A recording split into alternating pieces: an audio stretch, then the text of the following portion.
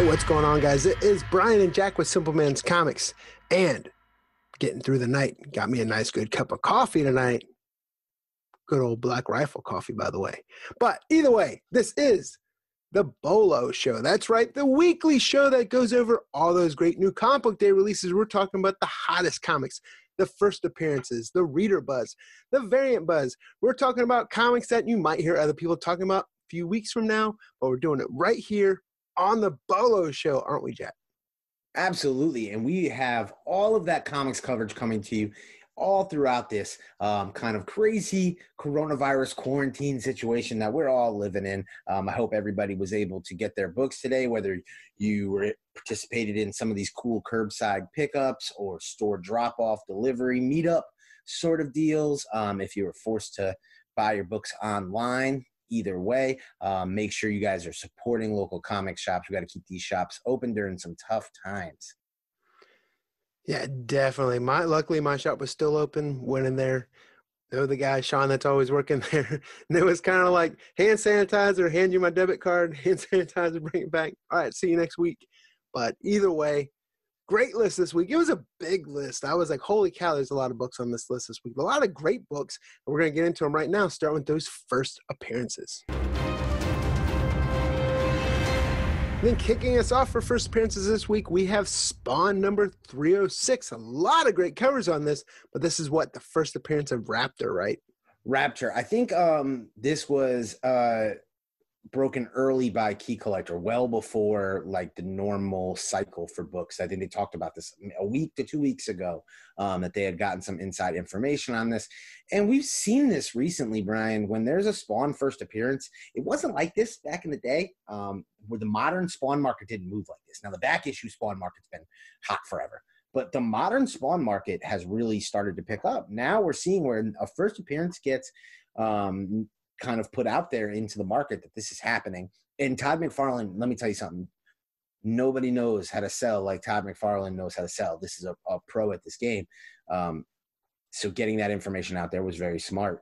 People jumped on board. People get excited. So 306 was a extremely popular issue. It was a lot of people's sleeper pick. You'll notice in the variant buzz section, we've got that cover D. A lot of people excited about Gunslinger Spawn. That McFarlane cover was the popular cover up. Now, Brian's right. There's a lot of nice covers, and there was a lot of covers to pick up. Virgin cover, great art, all the whole deal. You kind of know what to expect with Spawn, but that Gunslinger cover with that done by McFarlane was clearly the standout, the one that people were paying attention to, because I think as much as the first appearance is important, the return of Gunslinger Spawn has people extremely excited. If you don't know the popularity of that character, just check the back issues. Go see what that first appearance of Gunslinger Spawn goes for. People love that character. Right, and then moving into the next book, this is probably one of my favorite stories to read right now. We've talked about it a bunch of times on this channel. We're talking about Mighty Morphin Power Rangers, that Teenage Mutant Ninja Turtle crossover, issue number 4, and we got Jack's favorite, a new team, right? Yes, but you know what? I'm loving this team. This is a team I'm all in for, and I'll tell you why. This, to me, has action figures written all over it. This makes me want to have a bowl of cereal on a Saturday morning and sit down and watch it on TV. I tell you what, absolutely. So we've known about this one for a while. Full disclosure, we got tipped off that this was going to be a thing, and then it's like Boom couldn't contain themselves, man. They put that image out there early. They wanted everybody to know that this was happening. And what we're talking about is two teams here. We've got the Turtle Rangers and the Ninja Rangers. Essentially, you have a juxtaposition of the Power Rangers and the Ninja Turtles. They've kind of switched spots. So you have a Power Ranger Ninja Turtle team. Think, a Leonardo as the Blue Ranger, for instance. And then we have a ninja-looking Power Ranger team where they're wearing costumes very reminiscent. They look like the Foot a bit, but very 80s ninja costumes. Definitely kind of super cool looking. And I think both of these teams would make amazing action figures. Now, full disclosure, we've tried to pry from the people at Boom Studios and the people at IDW any sort of information on adaptation or action figure line extension things. It seems as though they're still waiting on market information. So I'm not trying to say that anything is imminent. I'm just saying that with the success behind those Batman, Teenage Mutant Ninja Turtles figures at the convention exclusives, with the success of this series, both as a Reader Buzz series and just getting significant sales. We've talked about those Goni Montez variants and the collectability of them. The incentives have all performed extremely well on the secondary market. There was a extra variant here, Brian, like a cover F. Did you see that one? Yes. At first I love all the covers, but I'm not going to lie. Maybe I'm just remedial, but I start getting confused about which one's which because that had that great Goni Montez cover, and then there was also that thank you variant, right? Well, the normal Goni Montez, then there's an incentive Goni Montez, but then there's also a thank you variant. Right. So that's what I like about this Goni Montez sets is that there's like levels to it. So it's like, you have your easy to put together set, the cover price set, and then you got the incentive set and then the thank you. So I can't wait to see. I know a lot of you out there have been putting that set together, who have been working diligently to build that set. I can't wait to see what that looks like. I like when people show their images of their kind of collections. One stands out right off the top of my head, good Simpleman's Comics family member, Ron Jam, on Instagram. He's shown his Goni Montez collection. It just looks amazing all together. So, and I know a lot of you guys out there have been procuring some of those like older Goni Montez covers because now you've gotten into, you're hitting up that back issue market. So that's awesome. I think that this Turtles Power Ranger series is a hit. I am a full believer that they're going to end up getting line extensions. There's going to be things coming. So this is a book to keep an eye out for. We have that Power Ranger Shredder issue and now this one. Not a book I think, you're going to be looking at as a huge first appearance flip, but one that could be a 2, 3, 4 times multiplier of cover price down the road. So definitely a grab and hold for me. And again, I love those variant covers. The Boom program for variants is, to me, top notch on the market right now. Yeah, I'm also anxious to know. Let us know in the comments if you've read this or any of these issues and you haven't liked it. Because everyone I know that's read it has enjoyed it. I personally love it, but I'm always talk about how nostalgia driven. So Ninja Turtles, that hits me in the feels. Power Rangers was a little bit later. I was kind of high school, so I'm not as Power Ranger, but definitely Ninja Turtles. Everyone I've talked to has enjoyed this so far. So if you've read it and didn't like it, let us know in the comments. Then the last one for first appearances this week is Guardians of the Galaxy number 3, and we get a Prince of Power.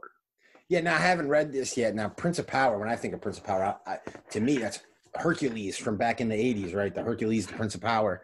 So that's kind of a character, again, a title that's been given to other characters. So I don't know if this is one of value or one we should be paying attention to. Full disclosure, I didn't read the issue. I read the first issue of Valuing's Run. I haven't read 2 or 3 yet.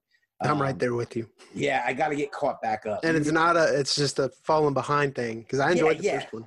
Yeah, without a doubt. You and I talked about that before we got on the mic here, and that's one of those things when you love comics like we love comics, and we're the type of guys where we'll try new stuff. Very excited about some new releases that we're going to talk about later, and you get so much in your reading pile. It gets, to quote my man Dan Piercy, but you get kind of overwhelmed, so you fall behind a bit. So I'm a little bit behind on this. Again, this is another one. All you guys out there, let us know, and ladies, let us know what you're thinking about Guardians of the Galaxy. I think there was another first appearance in there as well as the Prince of Power. I'd love to know your opinion on the first appearance. Do you think it's a investment with legs? I'd love to know what you think, you readers out there. How are you feeling these first 3 issues? And that's going to wrap up the first appearance section, but we're going to go right into the Reader Buzz. Speaking off those Reader Buzz section, we have those books from AWA. I like to say Upshot. I understand Upshot's just the imprint, but to me, that's the biggest thing that I always see on the book. They're handing them out at the Comic Con. I went to Baltimore. They were talking about Upshot. So yes, AWA, but all intents and purposes, I'm referring to it as Upshot. And we're starting with Resistance number 1. This was a big book that we talked about during the last call. I picked up all these Upshot books. I've only been able to read one so far. Time constraints from today. Keep in mind this is recorded Wednesday night, but Resistance seems to be the one that's getting a lot of buzz. Yeah, so what we're going to do is we're going to talk about all of these releases kind of here all at once. So we're talking about, of course, Resistance, Red Border, Hotel, and Archangel 8. There is a lot of anticipation for these releases. We talked about them on the last call show right here on the Simpleman's Comics YouTube channel. I think they're going to be slow burns. I think part of what's going to hurt their immediate secondary market value is what's going on in the country. I just think that the distribution of comics is going to be a little slower. I think there's going to be a shortage on books in about a month because I think retailers are going to order less. But I think right now there's going to be almost an overage as retailers don't have, not every retail shop is open. Not every retail shop, if you ordered those extras for the shelf, they're able to move those. So there's the good thing this week is you don't see this happen very often at all. Was it Tuesday night? Diamond sent an email communication out saying, "Hey, you can start selling your books today." Yes, and I would expect to see that continue. I think that, you know, in these kind of times, everybody's got to help everybody. We've got to kind of be a little easy on people and do what we can do. So making it as flexible and easy for a comic shop to get their comics out is a good thing. I also question, and this is not a hot take. It's just something I've been wondering since these books got solicited. Did you say hotcakes? I like hotcakes. There you go, hotcakes. I'm hungry. I'm always hungry.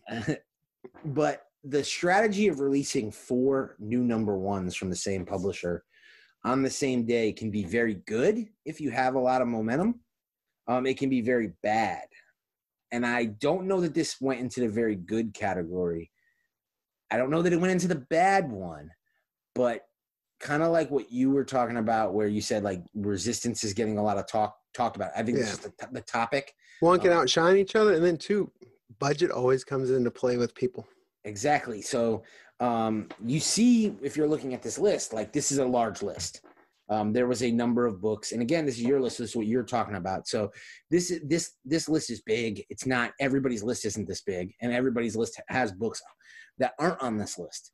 But if this gives you an idea of what a person, if you just look at the Reader Buzz section, and you were to say, well, if you picked up one of each Reader Buzz and maybe just a couple variants here and there, you know, obviously you're looking at a hefty comic book bill. So a lot of people, I think, were looking at this for these 4 books and probably making a selection of 1 or 2. Certain books I haven't heard. I've heard The Resistance and Archangel 8 talked about consistently the most, and then Hotel and Red Border almost not at all. And again, I think that could change over time. I like all of these books long term because I think that this company has a lot of big names, a lot of people who know what they're doing. They're going to put a lot of effort into it. Their marketing efforts in Baltimore were very good. Brian, you and I know that so much of what goes into independent comics is you going out there and hustling them yourself. And this company seems to have that, but it may take some time. And it may take some time because of, like I said, what's going on in the country. It may have been a misstep, their release schedule. And it may just be like a lot of independent comics. It takes time for people to trust a new brand. People have been burned by labels before. So I am optimistic about these 4 titles. I hope that they do well. I root for everybody in the comics industry. But all you guys out there, Simpleman's Comics family, let us know. Did you pick up these AWA Upshot titles? Did you like them? Which ones did you pick up? Let us know all that information in the comment section. We would love to hear from you guys. And you know what? We've asked you guys to comment a couple times. We're going to go ahead and do this mid-show, Brian. We're going to do a giveaway this week. We've got some variants to give away. We've got them from a couple of people that we've worked on. We'll do some of these CBSI variants, and we'll do a variant from Frankie's Comics. So let us know in the comment section, and we'll go ahead and send those out to one random commenter. We may mine for more information from you guys. Right. I will tell you, I didn't read Resistance, but I did read Archangel number 8. And mostly because I'm a big Michael Morrissey fan. Wrote that. I posted on Instagram today. I got the Morrissey trifecta. I got that, New Wasted Space, and New Star Wars Adventures, the IDW one. If you like Garth Ennis's Punisher run or Punisher Max, you'll definitely like Archangel #8. That just has that vibe, that feel to it. Great first issue. I mean, it's definitely in for mature, so don't let the kids get to it. But I enjoyed that. I'm looking forward to reading Resistance and Red Border and Hotel as well. But moving on into the reader buzz, the next one we're going to talk about is X-Force #9. Pick this one up. I read 7. 7 was a big one, right? Mm-hmm. X-Force #8. Enjoyed X-Force #8. Kind of killed some of the buzz on some of it. Haven't had a chance to read #9.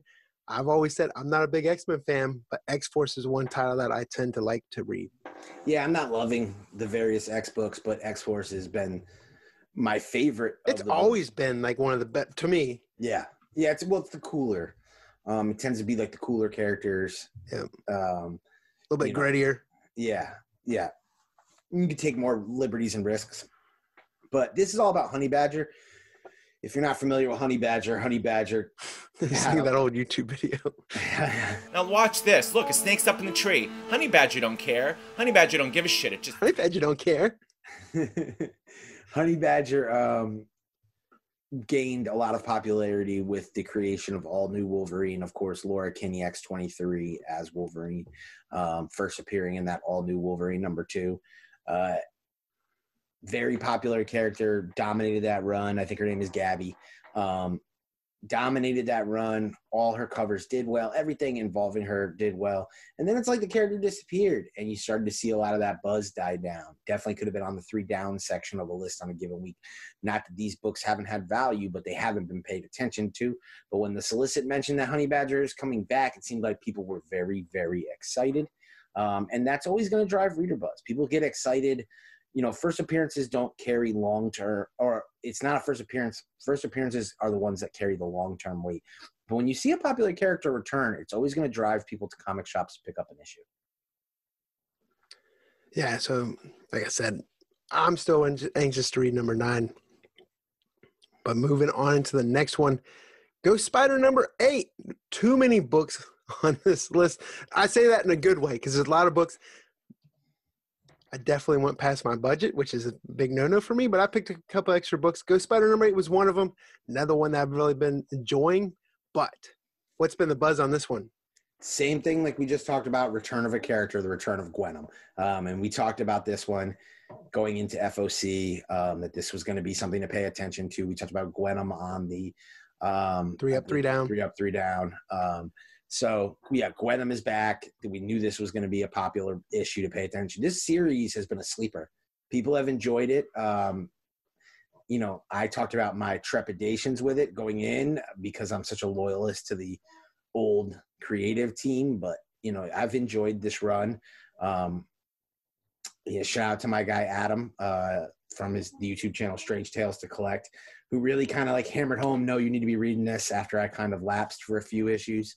But it's just one of those things, again, character returning, extremely popular character that already connects with an audience. And then what helped is there got a lot of buzz on the Peach Momoku store exclusive, where it's like an homage to her Ghost Spider variant that kind of put her on the map, that selfie cover, and it featuring her as Gwenom. That store exclusive, it's rare that a store exclusive makes that kind of an impression on the secondary market, but these Ghost Spider store exclusives are selling. Just ask our channel sponsor, Frankie's Comics. Yeah. He was actually just selling, he had a couple sets of all 3 up there recently. Really? It sold out quick though. But he had the one with the trade dress, the masked, and then the unmasked. He had the set of all 3 up there. I forget what it was going for. I think it was $90. Yeah, well, be on the lookout right now for Frankie's Comics because they've been putting up some new books. Some obviously with some convention cancellations, they've had to put some of their books that were supposed to be exclusive for convention stock up online. That's a great opportunity to pick up some books you probably wouldn't have had access to otherwise. Yes, and also check out the show sponsor, SlabbedHeroes.com. He's got a lot of great books up there as well, especially those Guarantee 9/8s. And like we said, support your LCS, support. We like to shout out our sponsors because they are great people, great companies. That's why we enjoy working with them. But either way, both those FrankiesComics.com and SlabbedHeroes.com, great sites to check out and help support those people, especially with the times that we're in right now.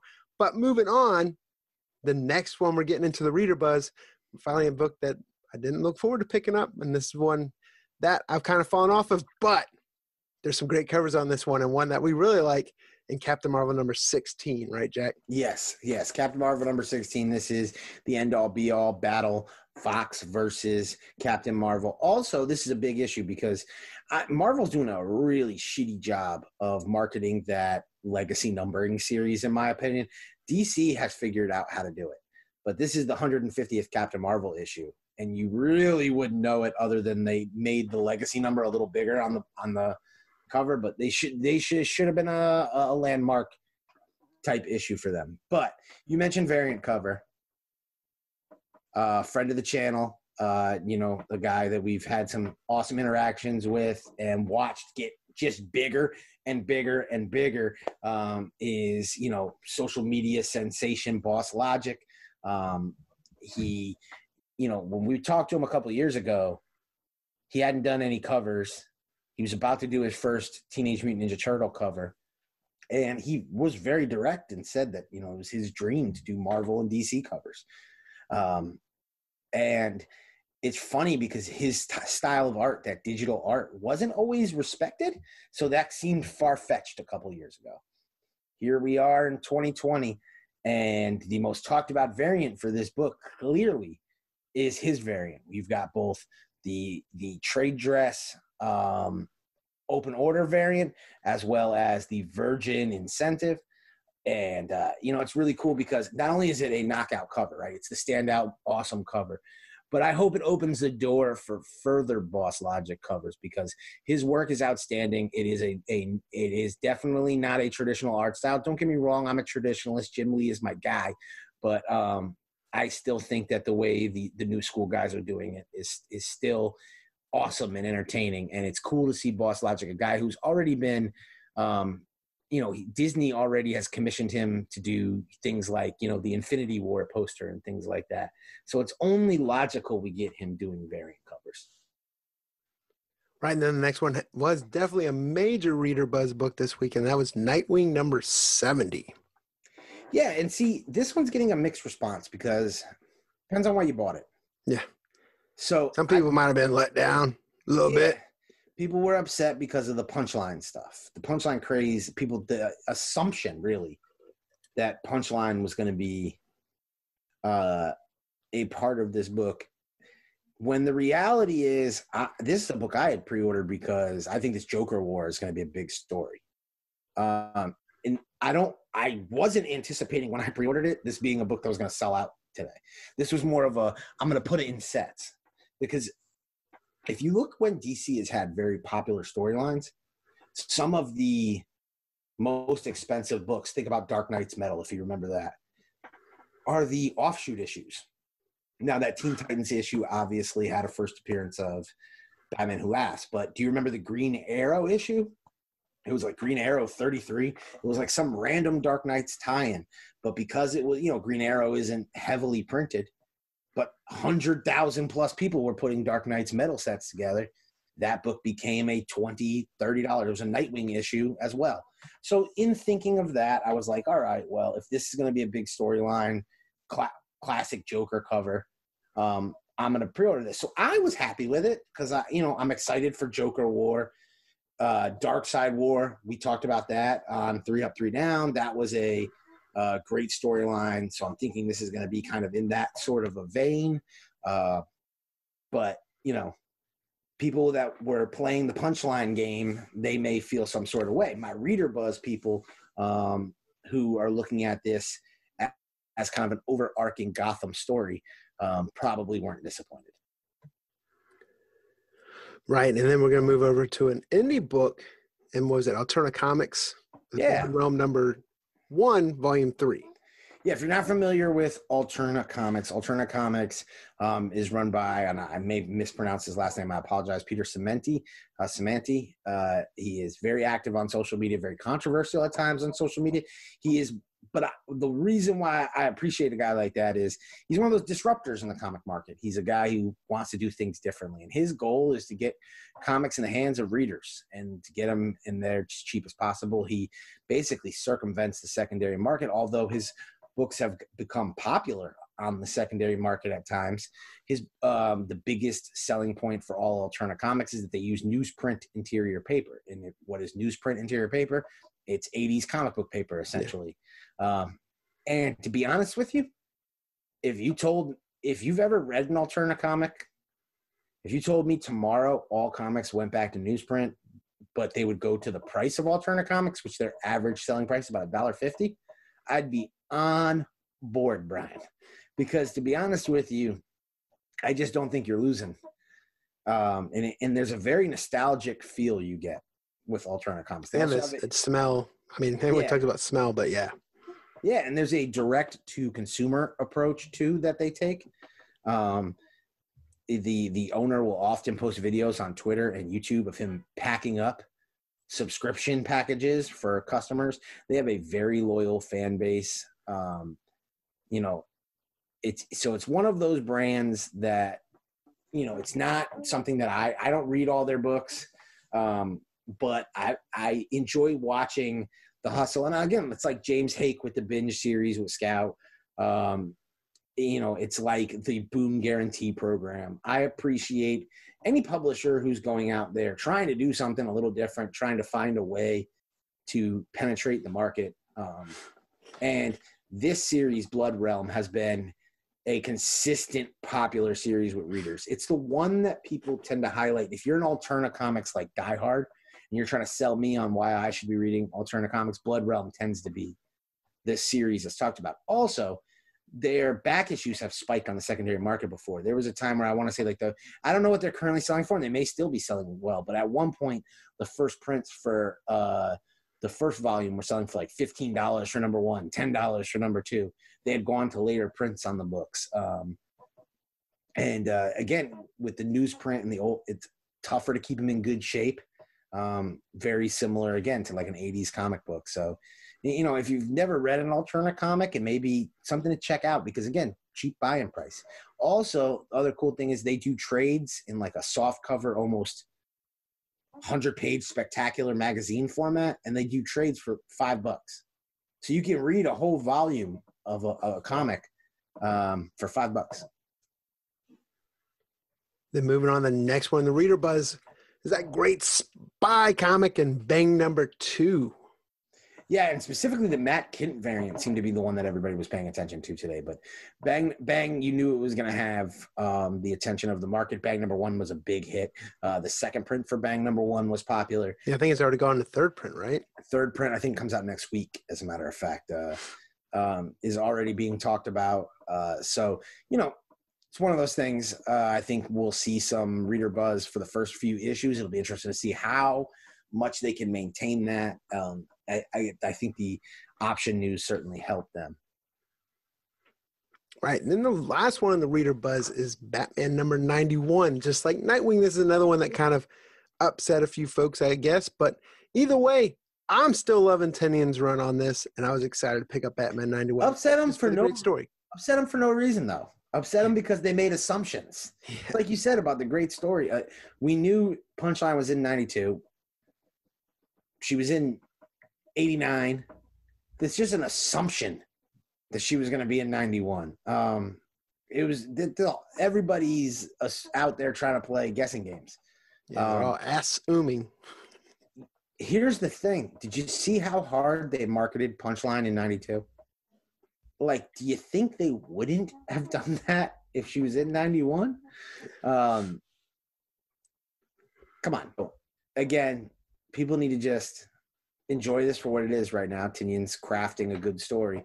It may be a little overrated at this point because of all the craziness. Yeah. But I'm still excited to see where it's going to go. Yeah, I'm along for the ride. Yeah.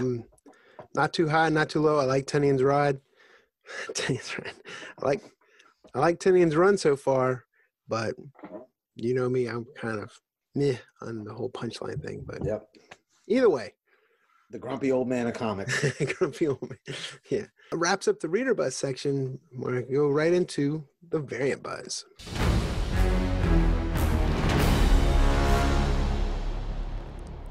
First one up on the variant buzz is Spider-Woman #1. This had a lot of great covers as well. There's also a secret variant for this, right? Yeah, which was maybe my favorite variant that they released for this book. I think it's a good looking variant. And I think it was smart. We haven't had one of those cool secret variants in a while. And there's a few variants similar to it where it's like you get the different costumes Spider-Woman's worn. I think in general, the variant program for this book was very good. The Chip Kid variant, those have done very well. The blank variant, although again, high ratio, so that's stupid. But, I think obviously we've talked about the popularity of those blank variants. You got a J. Scott Campbell variant. You've got an Art Germ variant. You've got a Peach Momoko variant. I don't like, and I've warned people about this, that the fact that there's 3 125 variants. That's something you always have to watch out for. It's an indicator that books will be depressed market-wise, and specifically, maybe not the Peach Momoko, but some of the other ones. The other thing is, why would you not do a store exclusive for this? And this is where we've tried to educate a lot. We've talked a lot about the store exclusive game. We've tried to pull that curtain back and show people what that process looks like.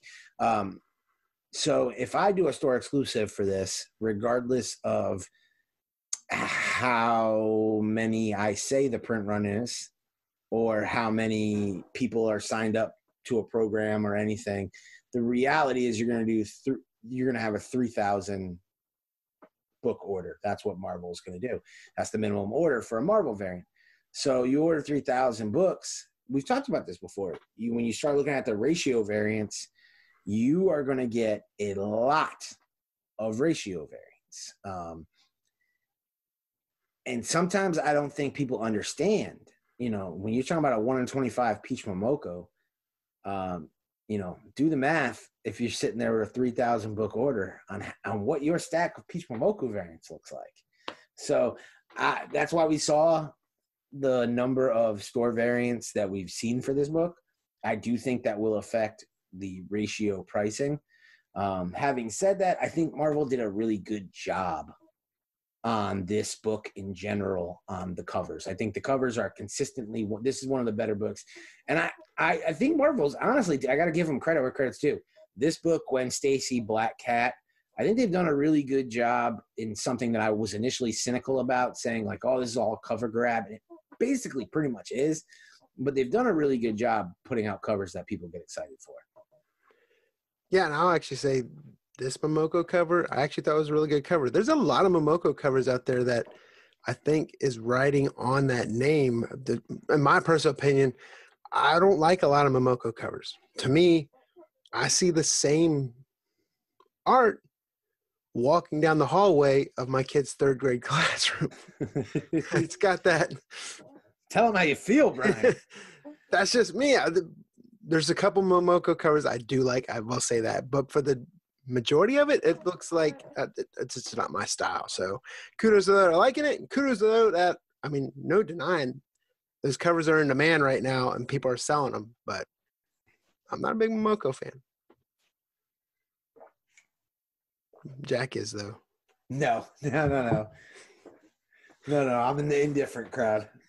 But either way, we're definitely getting comments on that. Yeah. But moving on into the next variant buzz book is that Robin 80th anniversary variants. Now, here's another thing. We've talked about how much we like these decade variants, right? I liked some of these Robin variants, but this is one that I actually say there's a couple of them that I was like, it was easier for me to pick just one this time, put it that way. I agree that this was a weaker selection. Plus, am I wrong in saying I don't think they assigned decades to them? Yeah. I think that was kind of the problem. So instead they tried to go with, say 10 or whatever, how many variants there was, good cover artists. And again, they did a good job with their cover artist choices. There's some great covers. But I think not tying them to the decades kind of took some of the nostalgia. Now, we still got some of that, right? We still got some great homages. We got like that Carrie Kelly kind of like Frank Miller homage. We got like that classic first Robin homage. But yeah, definitely easier to leave a few on the shelf than typical. It's interesting seeing, though, which ones are selling out. Like Midtown sold out of the Tortino variant, the Carrie Andrews variant, and the Carrie Andrews is always good. He's Dustin Nguyen variant sold out. the Putri one was pretty nice too. Yeah, the funniest thing is it's not the ones maybe like I would have super paid attention to. And Robin's not as popular, so I think they needed to go a little harder. Yeah. Moving on into the variant buzz. Now, here's the next one. We talked about this one heavily during the last call, and we're talking about that Bitter Root #7 Boys in the Hood homage variant. Yeah, Brian, we were definitely on this one from the get-go. The moment we noticed that Bitterroot was going to be doing these covers, we immediately knew that this was going to connect with an audience because, first off, these homage covers are consistently popular. Secondly, all you have to do is look at what the typical kind of monthly orders. Yeah, there's a low print run on these. Right, for Bitterroot, you knew that they were going to be low. This was very reminiscent of an IDW or a Boom variant spec play. We knew this was going to work. Also, they're kind of classic movies from our childhood, even though maybe like it's not meant to connect with you and I the same way because these are classic African-American cinema films that are being selected for these incentives. But also, again, full disclosure that, you know, the friends of the channel, the creators of Bitterroot, we've had the opportunity to cover a panel for them and to do some interviews. Great guys. So it's already a book and a team we root for. So we were paying attention to this one early on. No surprise to see this one be a big secondary market winner. I think this trend is going to continue. These variants are switching from incentives to order all you want. And I know a lot of people are going to be negative about that, but I think that that's a good thing because that'll push people away from them. You won't see maybe the ridiculous spike in price, but again, like there's just not enough quantity being ordered to cover the demand that these books will receive. Yeah, #8's a sweet Purple Rain homage, right? Yes, and again, I said this to you when I first saw that cover. I said, name a Purple Rain homage that hasn't done extremely well in the secondary market. Yep. But either way, moving on, we have Deadpool #4. I actually like the regular cover on this issue, but no doubt the 1 in 25 Philip Tan variant's badass as well. Yeah, it has a Delato feel, in my opinion. You get a little Kraven the Hunter, a little Deadpool. This is kind of the badass version of Deadpool depicted on this cover. So the black background, the fact that I don't think people are ordering Deadpool heavy. Yeah. But even like if you walked by cover A in your LCS this week, you had to like stop and look at it and go, man, that's kind of a cool cover. Not buying it, but that cover's pretty cool. Yeah. Yeah, no doubt. So, you know, I think this one could be a sleeper long-term because Deadpool has a lot of long-term collectors. People who, what I mean by that is there's a lot of like, it's like the Garbage Pail Kid Deadpool cover and the. Well, it's like there's a lot of character collectors for Deadpool. There's a lot of people who they collect Deadpool books. So I think a lot of these will get bought and then put into personal collections, never to be seen from again, which will make the supply of them dwindle over time. So this is one to keep an eye out for kind of long-term. Yep. And the next one is Wolverine #1, second print incentive 1 in 25 variant. We've kind of talked about this on this channel, right?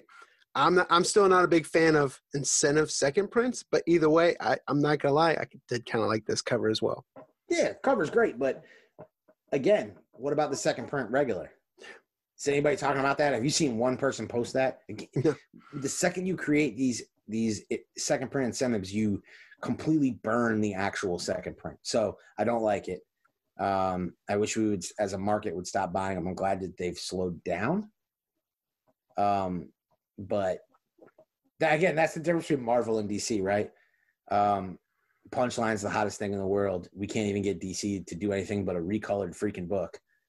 Marvel would be doing like 4 incentive covers for the third print. Like that's just the difference in the companies.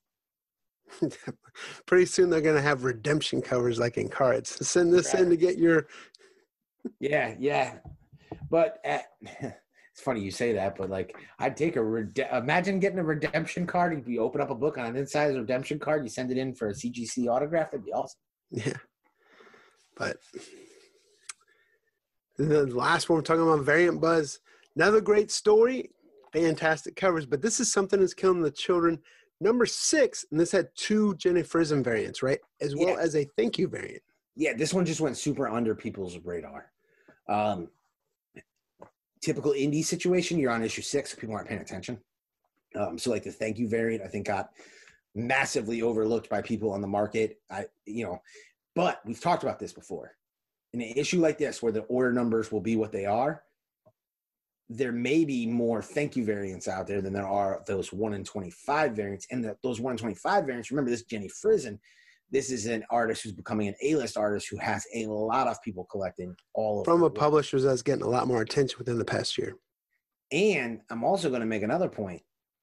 The fact that they did the incentive in the style they did gives more validity to the store. I believe it was Scorpion Comics. I could be completely wrong. Yeah, who did that store incentive? No, it was Sanctum Sanctorum. Sanctum Sanctorum. Sorry. Yep, my apologies. Sanctum Sanctorum. That's who did it. So Sanctum Sanctorum did that store exclusive for number 1 in the style that Boom then used for number 6. So that makes that number 1 to me much more important because they're going to. And they had a foil for it as well, right? Yep, a foil version because it sold so well. But yeah, it's funny the fervor that the market had for that Jenny Frison number 1, they didn't seem to have for number 6. Now, don't get me wrong, number 1's a better cover than number 6. Not because Frison didn't do it as well, just the outline and design. But nonetheless, I think the truth is most people didn't know this cover existed. Yeah. So it'll be interesting to see over time how this cover does. I think this is a sleeper. And another great story written by James Tynion. This is another one that I've been loving reading. Yeah, absolutely. This is I said this to multiple people. I think Erica Slaughter, the main character in this story, is the coolest character that got created in 2019. Yeah, I like that character way better than some of the characters. Recently. Erica Slaughter over Punchline. That's what you're saying. But getting the black lung pop. Either way, hey, that's the Variant Buzz section for us. Comment down below. Big list this week. Let us know what books you guys picked up. Let us know what you're reading. Let us know what books you picked up that weren't on the list. One of the books that I picked up that weren't on here, personal favorite of mine, Wasted Space from Vault. Love that story. Highly recommend if you haven't read it yet. But with that being said, we're going to get into Jack's long-term play. And this week coming up for Jack's long-term play, a big book from Marvel, we got Outlawed number 1. Yeah, and this is a straight Reader Buzz book here, and we're going on some deep long-term play here, guys. I mean, this is not a book that I think was on many people's radar today. This is not a book I think is going to be on people's radar in the short term. But this is what I love about this section of the list, because this is really apropos of where this book kind of should land, because this is a story and a kind of group of characters that is really all about the future. This is the future of Marvel Comics. On top of it, the elevator pitch for this story alone just makes sense. Well, tomorrow, new legislation comes out, says you can't be a superhero unless you're 21. What would happen overnight to all of these teenage superheroes that have existed in the universe for years? We're going to get a lot of crossovers. Okay, this is not – Marvel's going large with this. And I think when we first started talking about it, Brian, I don't think we anticipated – I'm still not reading Power Pack. And there's New Warriors. Did you see that? I saw the New Warriors get announced today, and my initial reaction was, oh my God, Brian's going to hate this. that was literally the first thing I thought when I started reading. So we've got characters like there's 2 non-binary characters. One I think is called Snowflake and one is called Safe Space. So like we're going there. And it's funny, I saw people talking about it today, and I thought that I was like, wow, I can't believe they said that in their post, but I didn't realize that that's what the character were that called. It is legit. Yeah. It's funny you say that. That's exactly how I saw it. I thought people were being maybe inappropriate. Yeah. You know how people can be on social media. And I was like, oh wow, this is really what this is called. They're going there. So this is going to that'll be interesting because that'll get buzz no matter what. But yeah, we've got a New Warriors series. There'll be a Power Pack series. It's going to cross over with Miles Morales, Spider-Man. It's going to cross over with Ghost Spider. So if you're reading any of those series and Magnificent Miss Marvel, you're already going to get some of this outlawed story. You kind of might as well jump on the one shot so you at least understand what's going on, the premise of everything. I think for that reason, this book is important. Secondly, this is an opportunity to give second life to some characters like Power Pack and New Warriors who haven't had almost 20 years, I feel like it's been since we've had those characters kind of prevalent. And now, granted, this is a New Warriors team, but that's another thing to keep an eye out for. There's going to be some first appearances throughout this. And this one shot, while not featuring first appearances, that's not why I think this is important. I think this is important because these characters, these primary characters, Miles Morales, Kamala Khan, the younger Nova, Sam Alexander, I think these are characters who are going to be featured prevalently going forward in the MCU. And we see these storylines mined constantly. We're used to Claremont era stories, right? And ending up in the movies. We're used to that.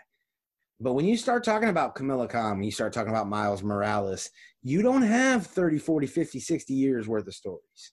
So I think people haven't gotten accustomed yet, Brian, to the idea that the stories we're going to see on the screen tomorrow are being written in the comics today. And I think outlawed on premise alone, but I think the first issue delivered. I think it got me excited to read more.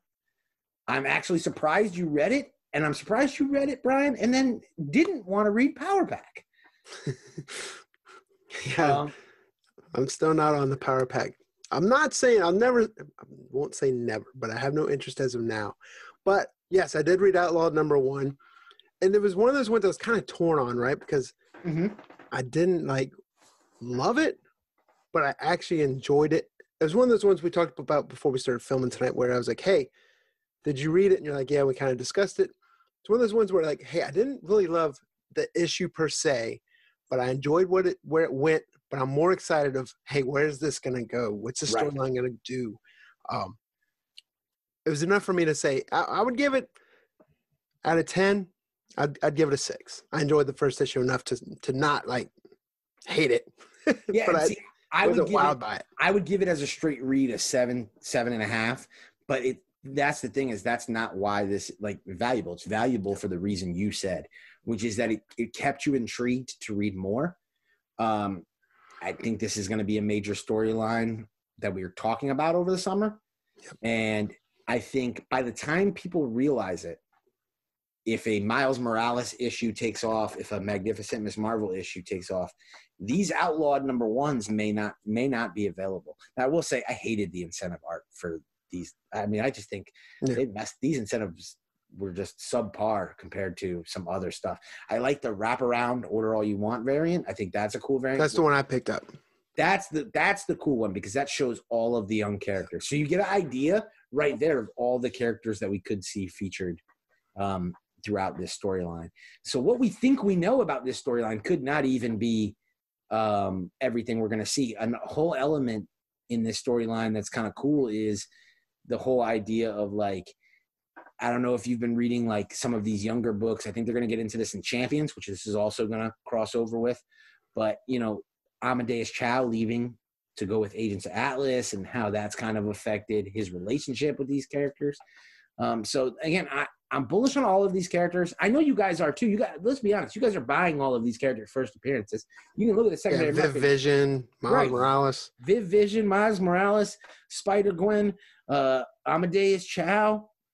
Amadeus Cho as Hulk, Amadeus Cho as Brawn. And this definitely puts the spotlight on Miss Marvel.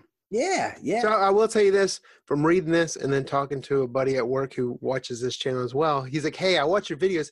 I can't believe you don't like Magnificent Miss Marvel. The story's so good.